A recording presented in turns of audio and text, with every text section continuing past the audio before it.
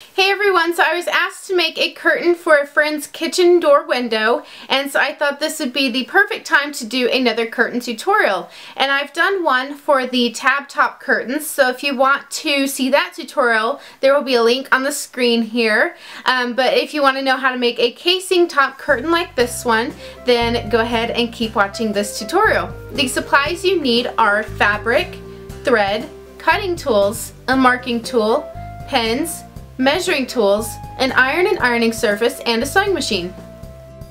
The window I'm making a curtain for measures 20 by 39.5 inches. We decided to add 8 inches for gathers and ease.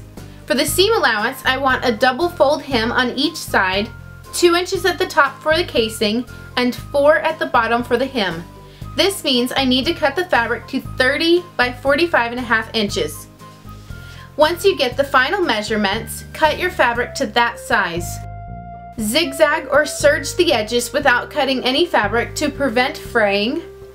Start by hemming the sides. I allowed enough for a 1/2 inch double fold hem on each side. Turn under 1/2 inch, pin, iron, then turn another 1/2 inch, iron and sew.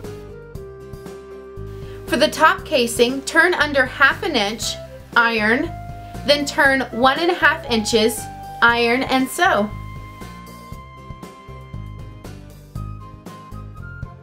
For the bottom, you want a heavier hem, so turn under 1 inch, then measure the curtain top to bottom to double check the measurements, then turn up the extra amount. You will have a gap on each side of the bottom hem. Stitch right along the original side hemline to sew the gap closed.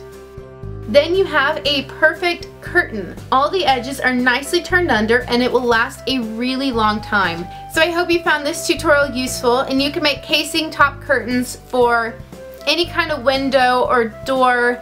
They work really great with like tension rods. I even made one for our shower because there's a window in our shower, and so I used some pleather and just sewed a casing along the top. I didn't hem the sides or anything, and we hung it in the window so that it will be waterproof, but it will have more privacy and also keep out the cold, because in the winter our shower was really cold because of the window.